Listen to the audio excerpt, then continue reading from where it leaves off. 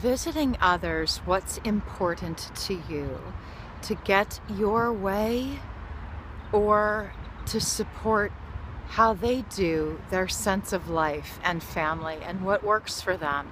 What matters most to me is to have harmony, whether I'm with family or friends.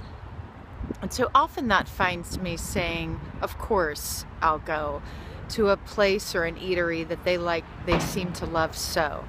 And it may not be my preference and it may not be my style at all.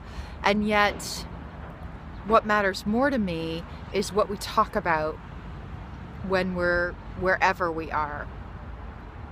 I have found again and again that when I put quality of conversation at the core of what matters most to me, then it doesn't matter where we go, whether fast food or fancy restaurant or make a meal on the go.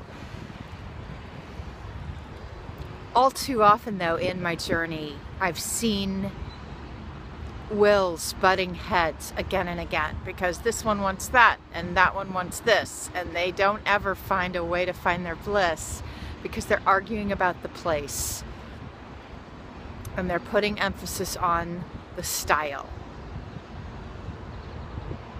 My heart to yours, safe, often means we make do for a time because the surface stuff, it's not really all that important.